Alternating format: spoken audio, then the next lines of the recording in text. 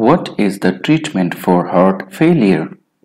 Treatment for heart failure usually aims to control the symptoms for as long as possible and slow down the progression of the condition. Common treatments include lifestyle changes, including eating a healthy diet, exercising regularly, and stopping smoking. Medicine. A range of medicines can help.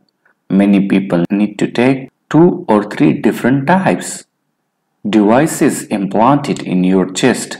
These can help control your heart rhythm. Surgery such as a bypass operation or a heart transplant, and treatment will usually be needed for life. A cure may be possible when heart failure has a treatable cause. For example, if your heart valves are damaged, replacing or repairing them may cure the condition. Please watch next video for what is the difference between heart attack, cardiac arrest, and heart failure.